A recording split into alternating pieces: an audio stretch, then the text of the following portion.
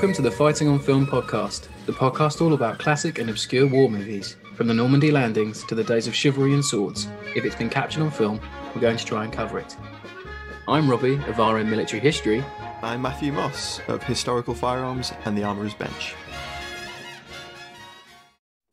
Hello there, sorry to interrupt. I wanted to let you know that you can now join our supporting cast over on Patreon.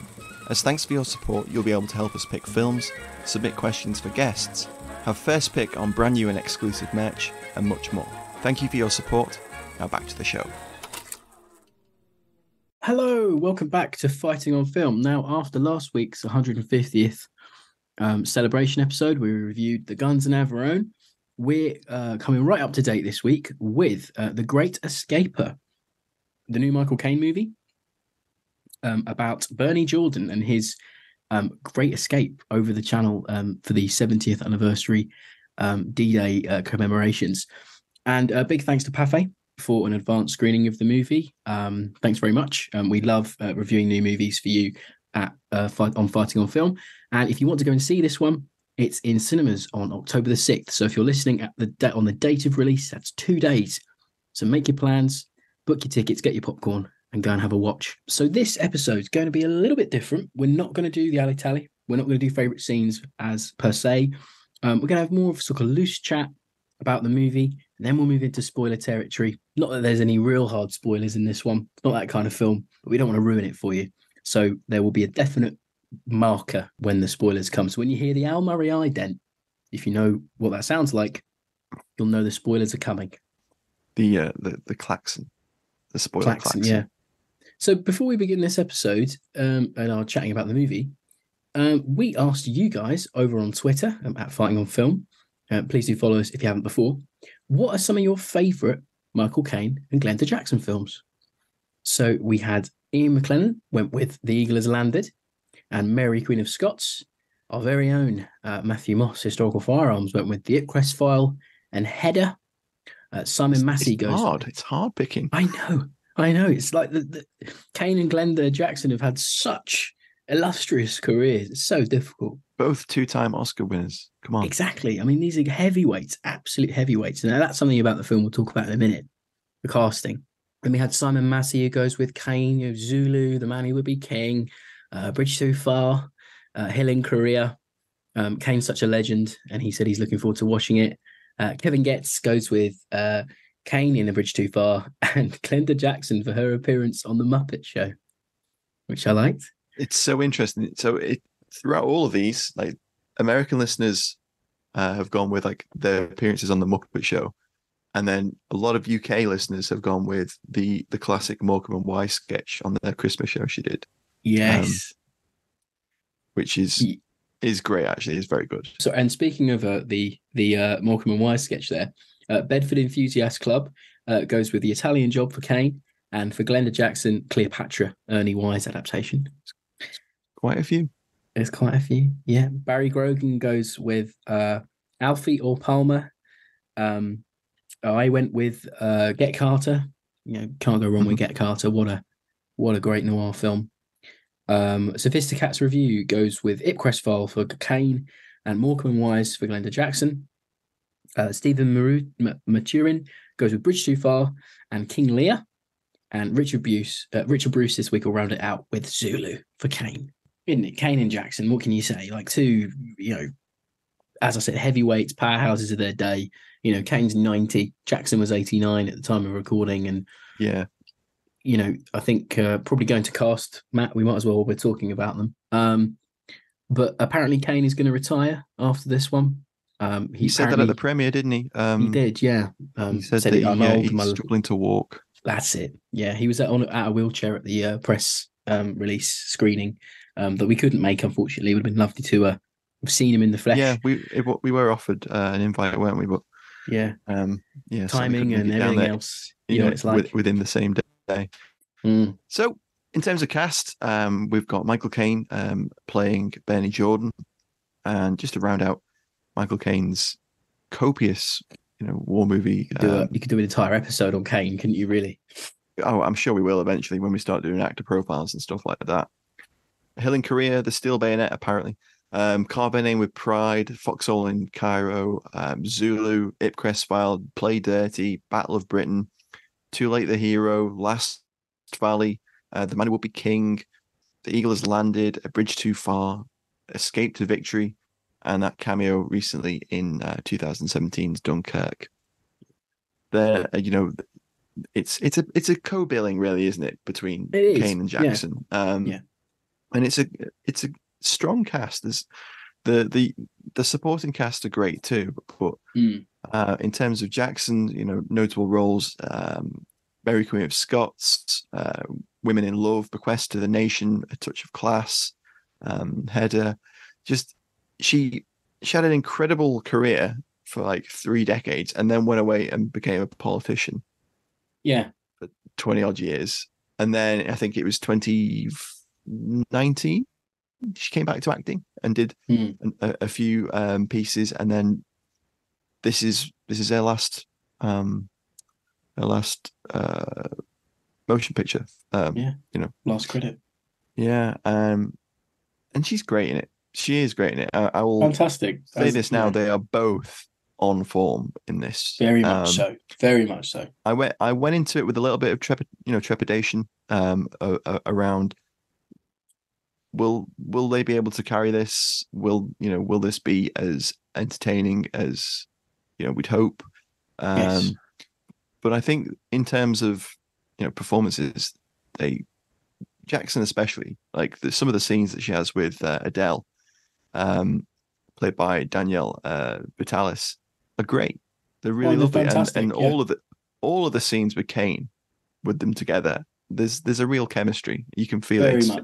You think they're married. Like, it's so nice, and it's very natural. And as I say, it's two people who have had a life in entertainment, a life in acting on the screen, and everything you've known them for and seen them in. It's very fitting. If it is Caine's last, and if it is, obviously it was Jackson's last. Unfortunately, she passed away before the movie came out. But a couple of weeks before the first test screening. That's it. Yeah. Passed away, sadly. If it's their last films, so if it's Caine's last hurrah, then it's a very fitting end to undoubtedly one of the most packed careers that any British actors ever had. One of Britain's finest screen actors. Oh, without doubt, yeah. You can. I was watching his acting. There's a thing about screen acting that he did in 1987 that I hadn't seen before, and even then, the guy is nearly 40 years into a career there. He's done more than some actors will ever do in a career. Even then, second Oscar. And it's just, the man is just a consummate professional. He knows, gets acting, he understands what he's doing, and everything up to this point, up to this movie, it's just yet again showcasing why Caine is so loved and revered. He might have become a bit of a parody in his later life with all the imitations that we've had over the years and all the sort of Caineisms that have come out, like Blow the Bloody Doors Off, My Name's Micheal Caine, etc. But I think it's easy to sort of forget the actual person himself, the actor, so consummate, and Jackson as well. I think it's such a nice send-off for them, this movie. I agree, and I'm sure we'll talk about that more in a moment. Sure. Continuing with cast, we've got Adele, played by Danielle Vitalis. She made her debut in Attack the Block in 2011. She's been in Horrible Histories and Black Mirror, a number of other TV credits. I was in that, Horrible Histories. You were? You weren't in the one in 2019, were you? No, I wasn't. No. A bit earlier than that. They wanted to get the old gang back together, but, my rider is just insane. So, I'm only joking. Then we've got Victor O'Shin as Scott Selwood, who plays a veteran, an Afghanistan veteran. Yep. He's been in Casualty, the TV series Black Ops, and next year he's going to be appearing in the Ministry of Ungentlemanly Warfare, the new Shane Ritchie picture. You mean Guy Ritchie? Guy Ritchie, not Shane Ritchie. That's a very different film. That's staying in. Moving swiftly on. Young Bernie's played by Will Fletcher. He was in a 2021 film called The Broad Dance. He was also in the recent Lord of the Rings, The Rings of Power TV series. And he was also in that period drama on ITV, I think it was, Tom Jones. Then we've got Laura Marcus playing young Rennie. She's been in Silent Witness, Bad Education, and also been in Tom Jones. So they knew each other prior. There. It's Yeah. nice.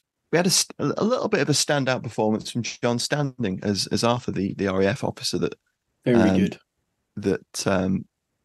Bernie meets when he gets over to France, and he plays a fairly complex character with a lot of survivor guilt, and that's a theme that is throughout the film, and we'll talk about that in a moment as well. The movie, yeah.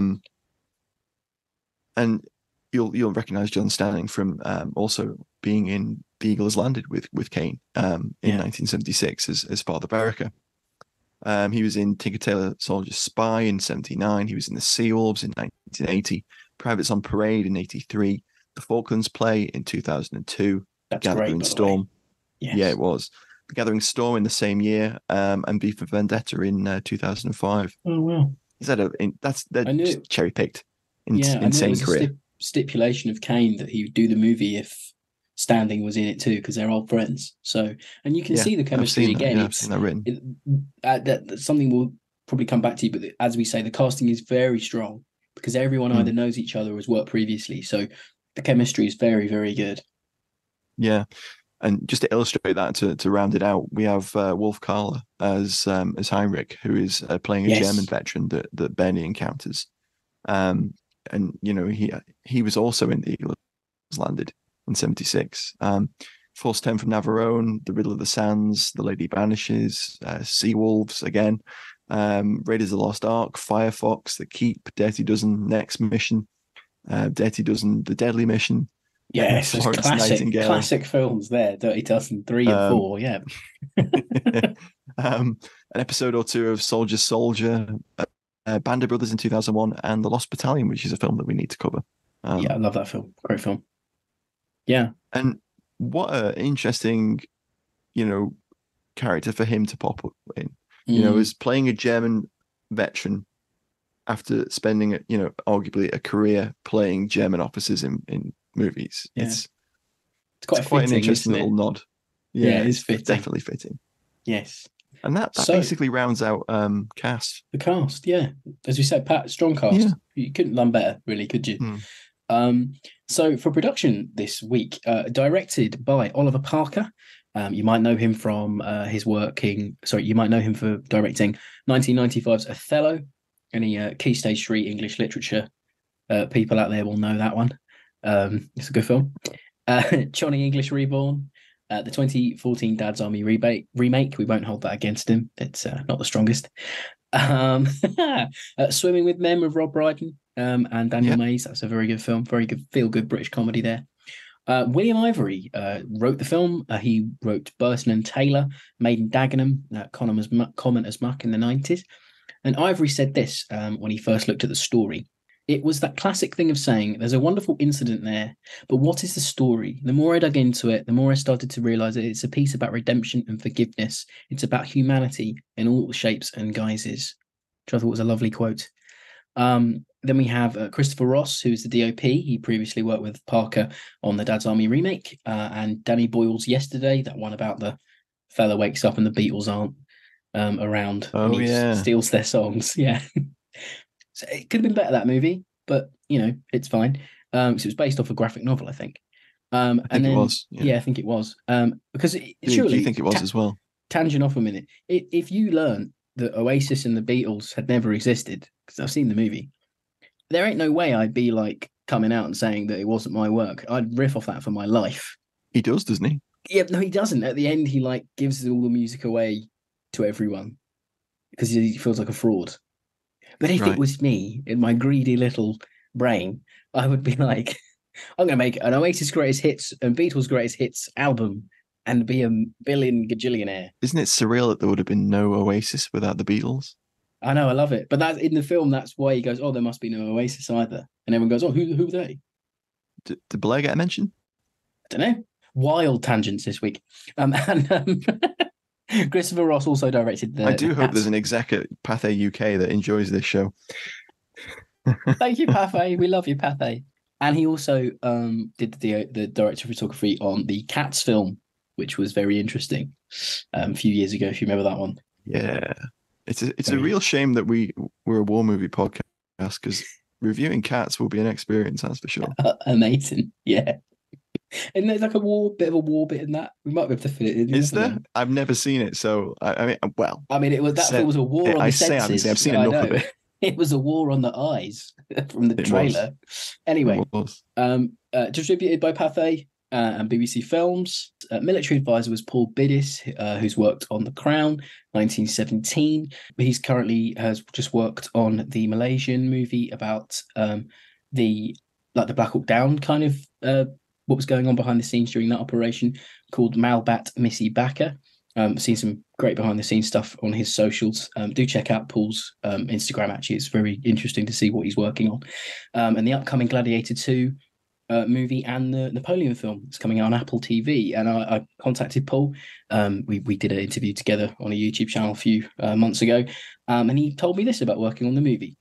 He said, "I felt very privileged to have been asked to work on the show, and for my research, I called up actress Vicky McClure, who listeners might know from Line of Duty and This Is England, to ask her granddad, Ralph McClure, who was a Royal Navy signaller on a landing craft tank on Sword Beach. So I had first-hand account of drills for the scenes." And I think as we talk about the movie in a little bit more depth in a minute, those scenes on the LCT, the flashbacks, are very well done. Very, very well done. Yeah, they're one of the highlights of the film. Yes, and there's some photos that Paul shared with me from working on the movie, behind the scenes shots that I'll be sharing on the socials this week. Do look out for those, because the mock-up of the LCT with the blue screen behind it, what they got, very, very good. So the Imperial War Museum helped out, I think, with some of that. And as I said, the LCT was mocked up. Filming locations, it was filmed all in the UK, because I think it was filmed during COVID. So there was a lot of restrictions and things. So Twickenham, Camper Sands, Dover, and Hastings were principal locations. And then I just got a bit from the lovely press release that Pathé sent us when they sent us a screener. And there's bits about the real story. So I'll read directly from the production notes. When the 70th D-Day celebrations in Normandy were first publicised, the staff at Bernie's care home had already attempted to get him on the trip with the Royal British Legion. However, they failed to secure him a place. Bernie therefore decided to make his own way there. Bravery over planning, Ivory said of Bernie.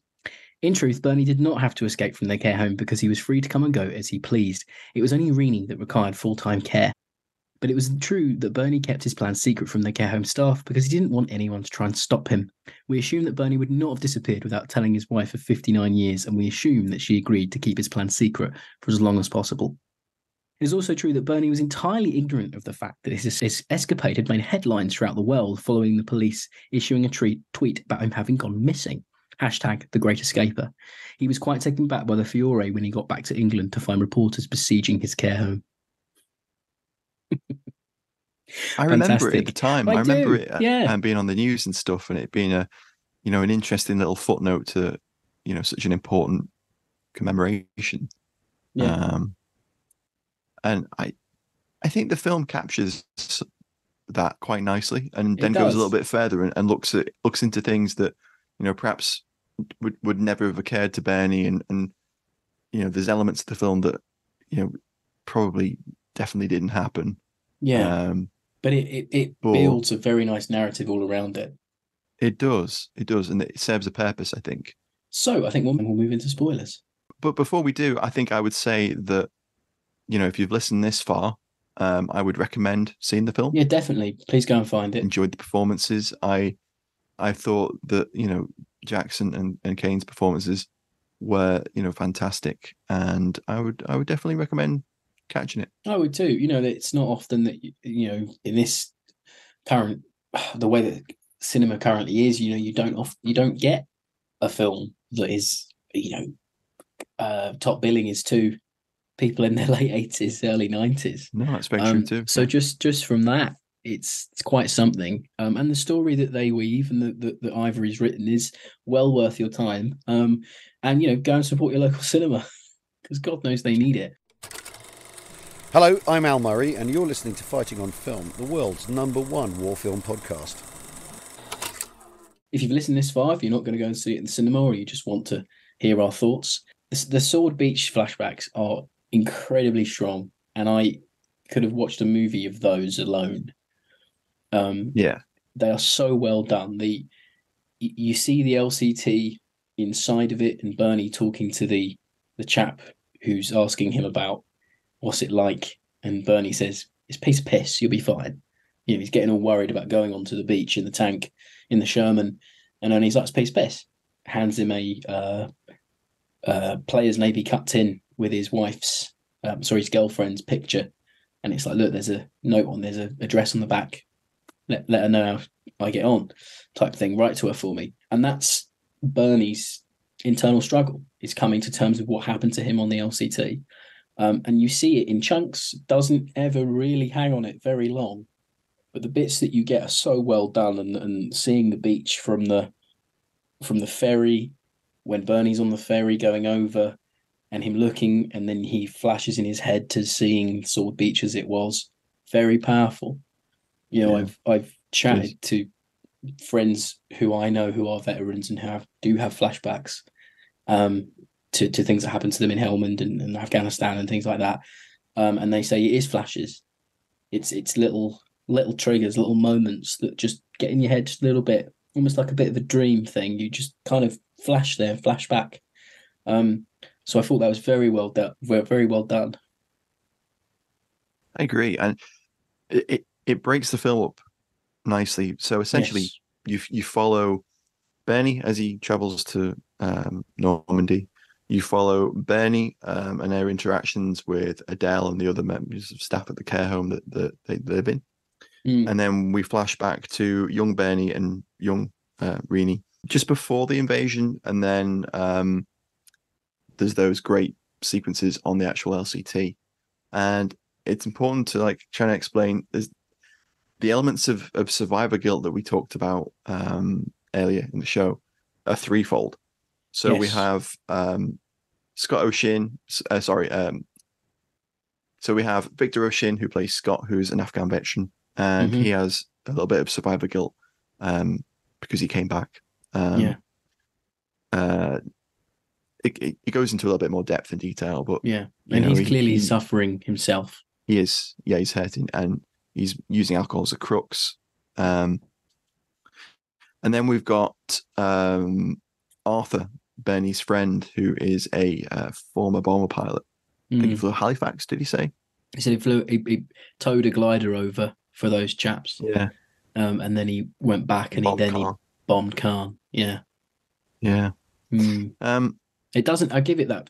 Sorry to jump in, but I like the fact that the movie didn't shy away from what happened to Cairn, because it could have easily just gone, oh, well, Cairn was bombed.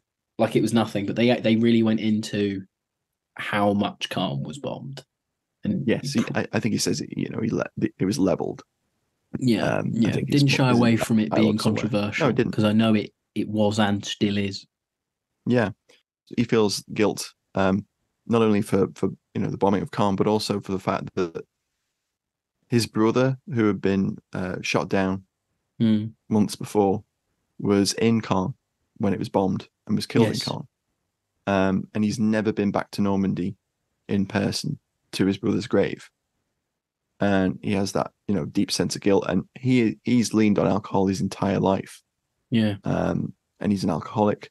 There's a great scene where John Stenning throws up. After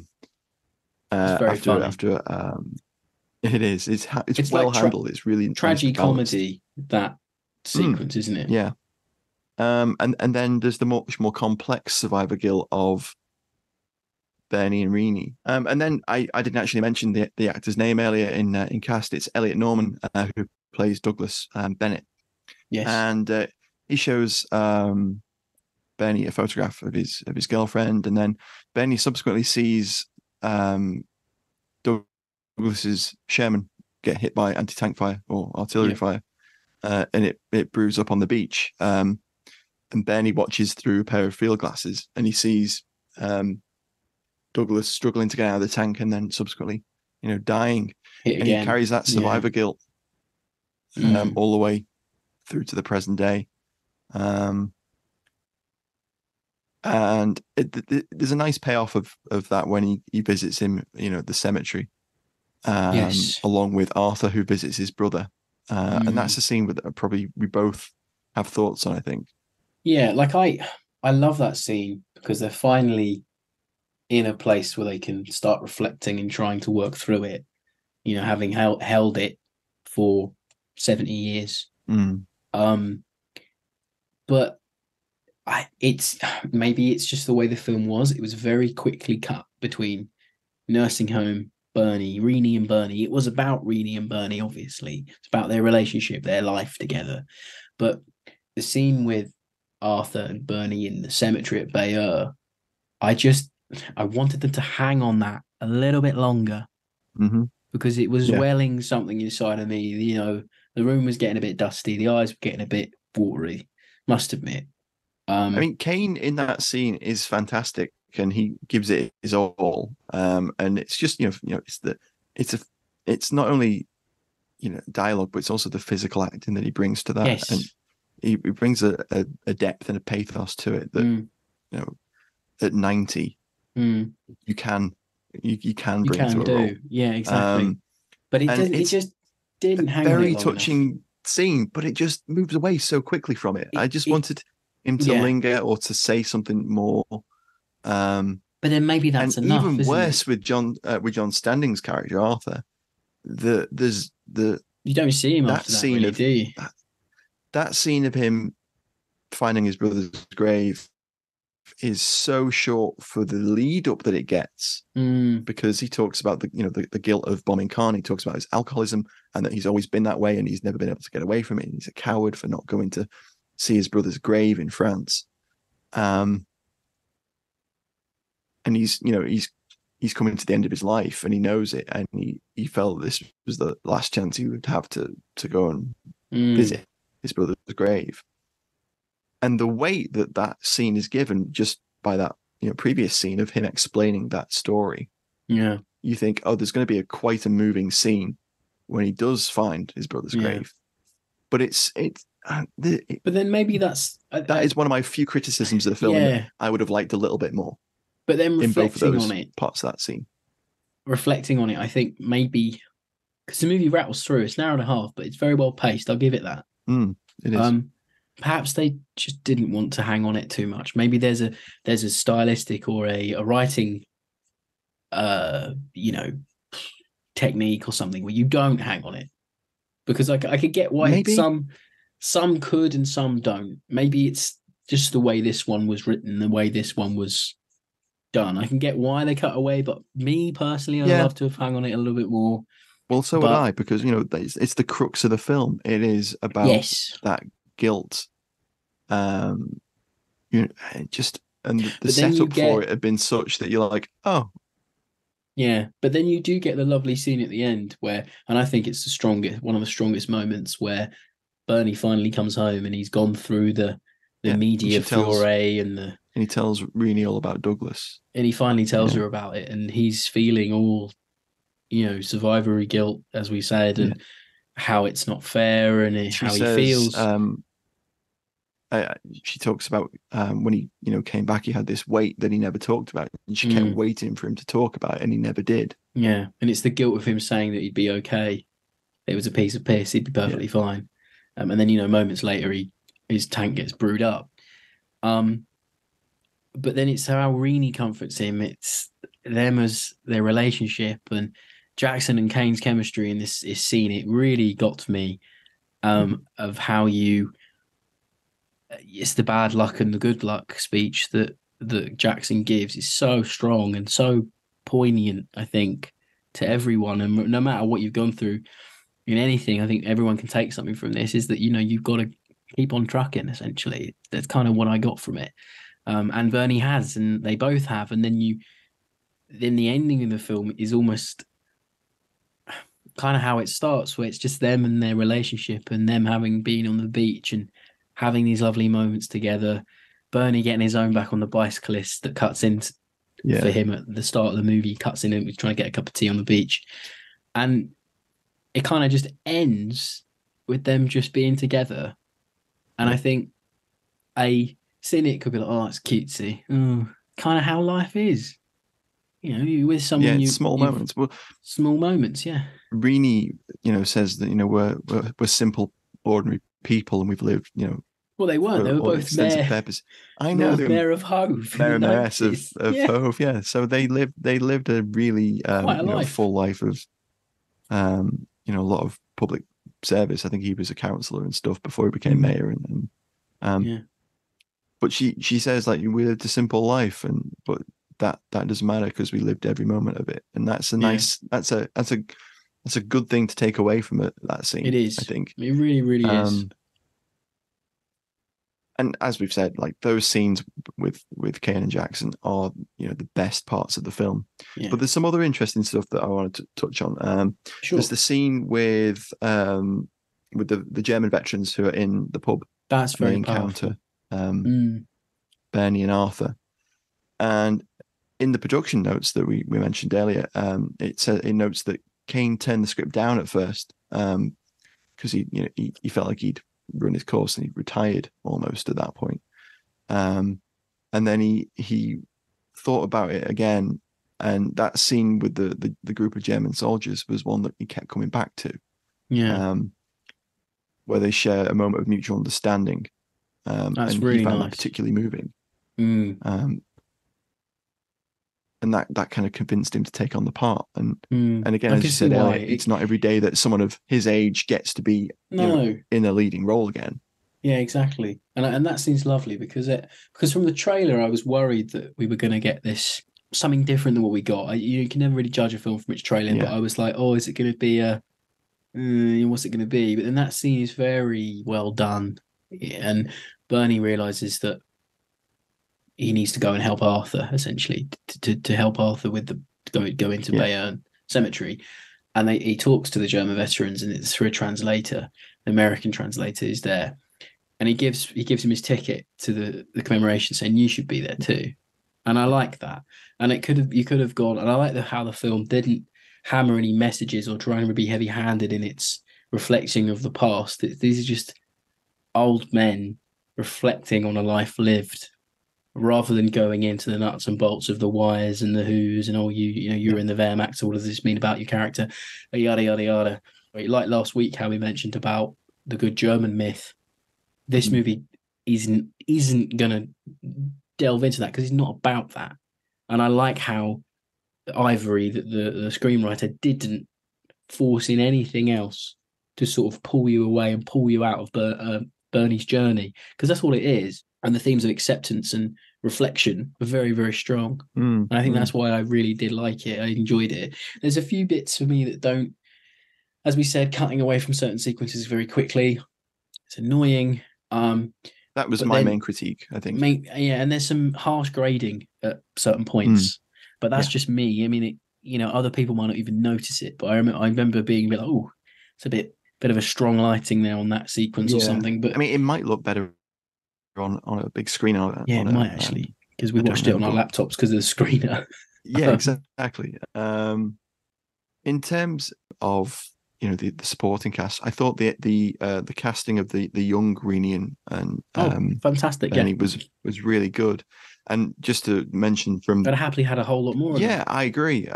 They could have slipped a little bit more in there. They're introduced in like a little swing dance sequence where they're at like a local dance, and then there's a really beautiful touching moment where Bernie takes Rini to see the golden hour, the holy hour. I think it was holy hour. Refers to it as. Yeah, that's what they called it.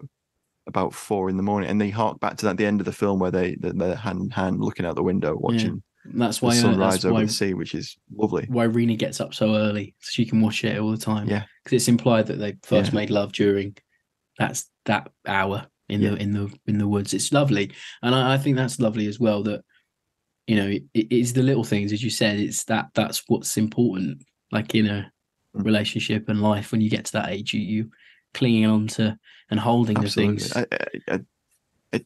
It's interesting because in the production notes, Parker mentions that it was a little bit difficult casting people for that role.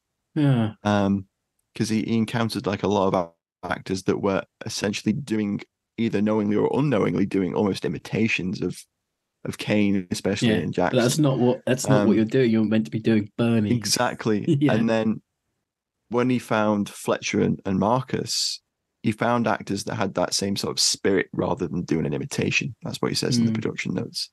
So they didn't imitate the actors' mannerisms, etc. It was more of a capturing the spirit. And one of the things about Jackson's performance is her spirit is indomitable, like throughout the whole film. Oh yeah, she has such a presence.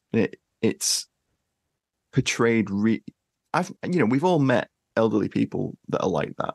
They have this real presence in the room. Yeah, yeah.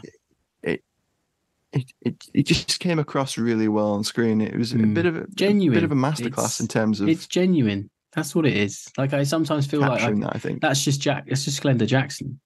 It's chatting. That's not Reenie. Yeah. That's Glenda Jackson. Yeah. Well, it's not Glenda Jackson. It's Reenie. She embodies that role, and then Caine embodies Jordan.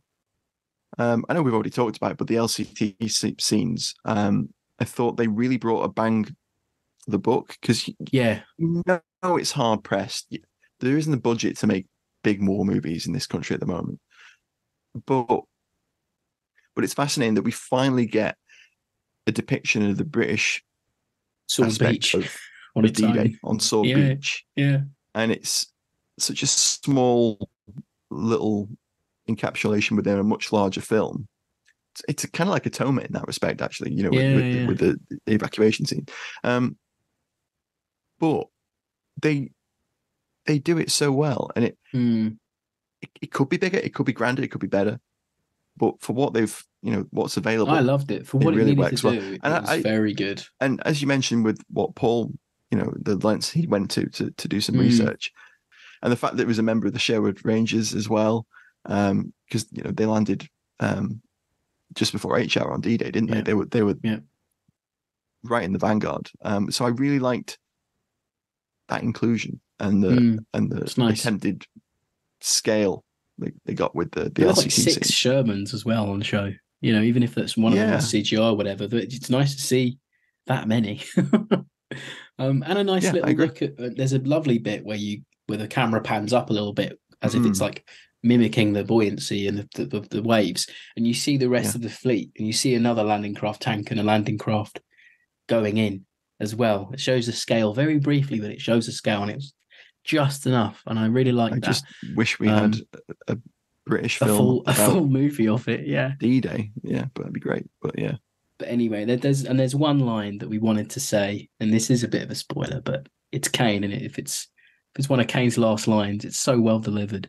There's a sequence near the end of the film where the Hellman veteran who'd been drinking, Scott comes and apologizes for drinking, and says, "Look, you're a big inspiration to me." Yada yada.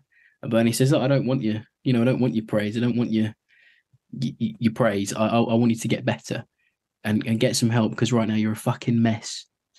Yeah. And the way that Caine delivers that, it's just fantastic. You have to see that scene to really. I'm not doing it justice, but it's fantastic. So that was our thoughts on The Great Escaper. It's out on October 6th. Thanks again to British Pathé. Sorry, that's old. Thanks again to Pathé UK for sending the screener to us. We really appreciate it. And do check it out when it's in cinemas. And join us again next week for another war movie review. Catch you again. Thanks for listening. Thanks for listening. Bye. Bye-bye.